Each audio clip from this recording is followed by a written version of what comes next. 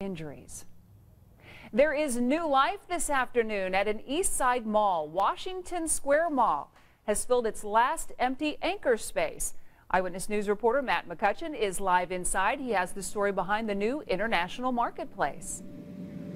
Good afternoon, Chris. Washington Square Mall here on the city's east side has struggled over recent years with a high number of vacancies. And right here, you see empty space here inside this old LS Ayres department store that closed down a number of years ago as the agency folded out. But now there is new life, and you can see the beginning of it right behind us with this bounce house, for example.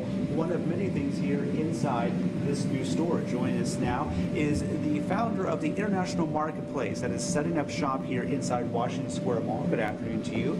You're 1 week in and you've already got a number of businesses. What is the International Marketplace? International Plaza Marketplace is a business where we invite the community vendors to come in here and set their booths up and sell their merchandise.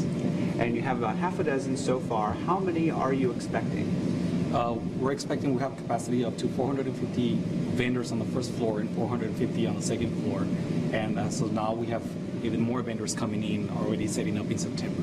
And lastly, the purpose behind all of this and the profits that will be generated from this all go to a unique cause.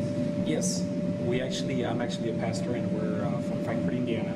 And all of this started because we wanted to get some funds to build a church. Well, thank you very much. Good luck to you. So as you can see, there's some empty space here right now inside, but there's already a number of stores setting up in shop here. We'll give you a tour of that and the rest of the Washington Square Mall and how it is fighting back and landing stores without the national exposure. That's coming up tonight at 5. For now, reporting live, Matt McCutcheon, Channel 13 Eyewitness News. All right, we look forward to that report, Matt. Thank you so much.